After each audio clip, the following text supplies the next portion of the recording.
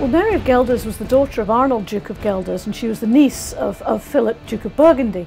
And it was at the court of Burgundy where Mary was actually brought up. I suppose I was thinking to a similar scenario as Joan in James I, and you've got a very young woman coming from a different style of European court, possibly a lot more wealth, and then coming to a completely foreign country.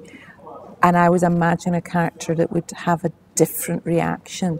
So I think in her sense, for her, it's much more of a challenge that she relishes.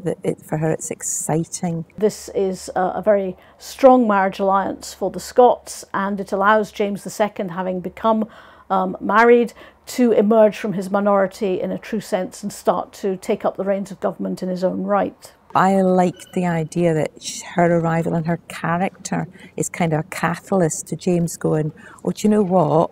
It's time I was a man, it's time I stepped up to the mark, it's time I just worked out what kind of an adult I'm going to be from this damaged child.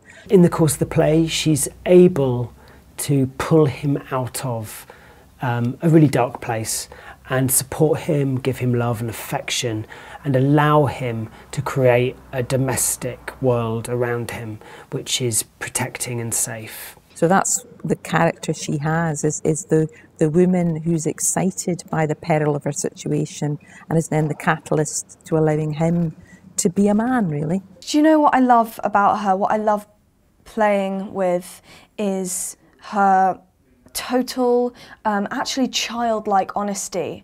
And yes, she's still only 15, but she has this huge responsibility now, but she still keeps that kind of down-to-earth, childlike way of tackling everything. And it's quite, like, some of the things she says are quite sort of shocking, and you think, oh, all right. But it comes from a place of just, well, no, that's how it is, and I'm going to tell you that, so sorry.